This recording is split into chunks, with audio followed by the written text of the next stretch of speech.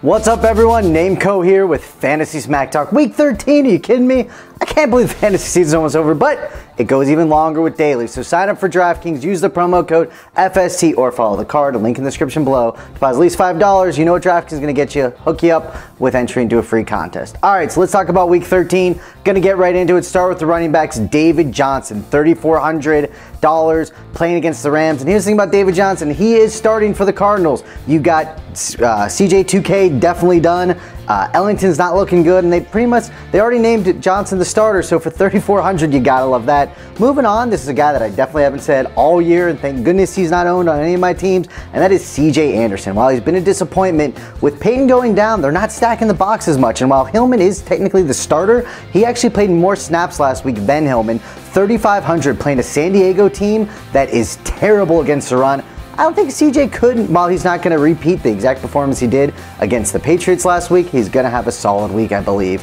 All right, moving to the wide receivers. Let's go with the Patriots. Let's go with Danny Amendola. Here's the thing about Amendola. He's $4,700. They're playing Philly. Philly is dead last about giving up points to fantasy wide receivers. So Amendola, while he's questionable, I believe he plays. No Edelman, no Gronk. This means a lot of targets for him against the secondary. They can't cover nobody. He could be in for a big game, but keep an eye on the injury status. You know, it's always tough with the Patriots, but I do think that he does play. All right, moving on to Dustin's Sleeper of the Week, Seth Roberts for the Oakland Raiders. Here's the deal, Dustin. I think you're onto something. Now, granted, he had a good week last week, so while I don't think he's going to repeat 6 catches for $113 and 2 touchdowns, he could get a decent amount of targets this week, and I think, you know, Roberts for $3,600 playing against a Kansas City team that's tough against the run. Oakland's going to have to pass, so Roberts could be a little bit sneaky. All right, let's move on to the other 3 positions here, starting with the tight ends. Going to stick with the Patriots. Chandler, he's the obvious play. He's only $2,500, playing Philly, no Gronk. That's a no-brainer. He's in all of my lineups. He had like 11 targets after Gronk went down last week. Gotta love that.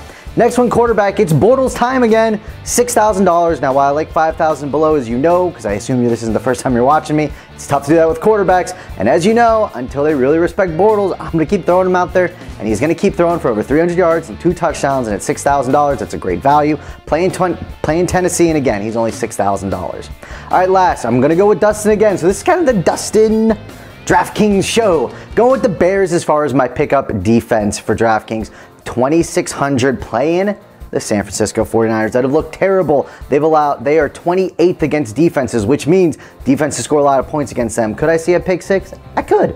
So that was probably the quickest one I've had all year. So I'm going to take this time to say thank you for watching. There's still more to come. I'm going to be doing this during the rest of the fantasy season. But sign up for DraftKings if you haven't. If you are watching this, trust me, throw in these guys and don't do all tournaments. That is key. I meant to say that. I've been winning. Tournaments I never hit big, but the multipliers and head-to-head I've been cleaning up all year. So hopefully that's what you've been doing as well. I talked about in the earlier videos. I'm gonna again re-enliven that in these later videos. That's it. Nameco out.